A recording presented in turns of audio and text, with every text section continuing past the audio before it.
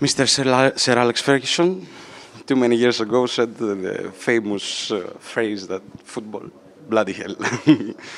I think this was a night that gives a lot to Sir Alex in this quote. So, your emotions at first. Yes, first of all, tough game, nice atmosphere, a big props to our fans which arrived here, many of them great atmosphere, and we are happy to win the game, to celebrate with our fans. The goal, the last whistle of the referee was the penalty whistle and the finishing of the game.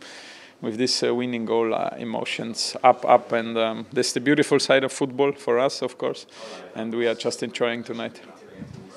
Your thoughts before to take the penalty kick? It was all on you, actually. So, what did you think at this moment? Yes, difficult situation for sure, because you only can lose in this situation. Everybody expects that you score. If you don't score, you're the big loser. If you score, everybody say yes, that's how it should be. I tried to keep my focus, to stay inside of me 100%, to don't think even one negative thing, like to say what will happen if I don't score or something like this. I will keep my focus 100%.